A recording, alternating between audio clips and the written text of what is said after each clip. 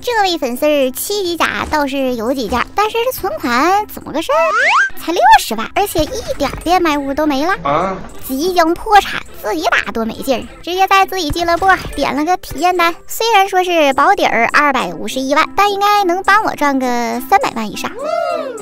老板你好，我是1号俱乐部小陈，我已经爆仓了，给你件7甲7包吧。7级包是必给的，毕竟要装东西，甲无所谓。进游戏打一队，就有7甲了。我这把想整点活啊，拿了9颗雷，待会儿给敌人来个人工轰炸器。他说看到人了，让我先搁后面躲一下，过去他旁边，在保证自己安全的情况下，看一下他的操作如何。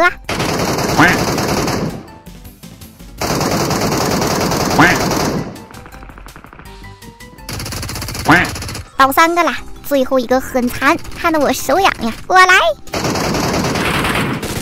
，nice， 抢了个人头，脸上一个橙光，正准备去舔呢。他说还有人，让我等一下再去舔。还有人，等一下再舔吧。OK， 让他先去打人，我搁这等会儿，毕竟听他的话有肉吃。他又连打3个，但是没灭队，封了个烟让我舔包，就一个7级包。我丢，这个顶梁柱倒了。黑鹰7甲铁爪7包，还有卓越阿卡，这边还有一把卓越妹扣，这一波可以。东西拿不下的可以让他帮我拿着，我只挑贵的拿。nice， 来到辐射区就出一根筋，但是我怀疑这个打手是不是找演员啦？你看看这主楼，箱子都被开了，但是东西都没拿，这啥情况？来到直接拿东西就行，箱子都不用开了。是不是遇到那种刷 boss 流啦？刷完 boss 就跑，东西都不要的？那他这把运气还挺好，辐射区没什么人。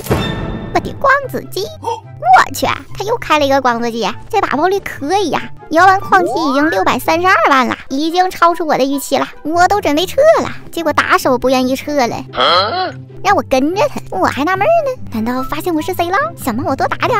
也不可能啊，我用的还是粉丝的号，他不可能知道，原来是打机甲呀！哎呦我去，我都没注意，砸到脸上了。哈，这人头拿的，我都有点不好意思了。老板走，我带你开黑门去。我明白了，本来都要撤了，他辐射区开出了一张黑卡，我们俱乐部打手打完要上传截图，他们是不可能藏装备的。如果他黑卡直接给我啊，还不如带我多赚点，留个好印象。有人带我开黑门还不抢包，那我肯定也愿意呀。听说蓝海湾这个黑门比较肥，所以让他过来开这个啦。要是再出个金龙，那就赚翻啦。嘿，果然是想多了，就出一个光子机。他刚才给我装备，还有一张红卡，说红门太穷就不开了。想偷懒儿，门儿都没有，直接让他带我过来了。这还行吧，一个红一个粉，最起码比红卡贵。可惜这坨没绿门，包里还有一张绿卡，开不了了，不然打手能气死。这把还不错，出了3个光子机，然后他把他身上的变卖物都给我了。我的估值现在已经969了，估计这家伙是有强迫症，说干脆直接帮我凑个整，说我下次点单可以指定他，所以就在船厂搜了起来。好消息，爆红了！坏消息，他喵的，勘察情报。这家伙指定是点强迫症，我都说算了，不找了，他非要去找，结果找了一圈，啥也没找到。实在是找不到了，整个船厂都收完了。我一般15分钟就打完了，这最后一单，给个好评啊，老板。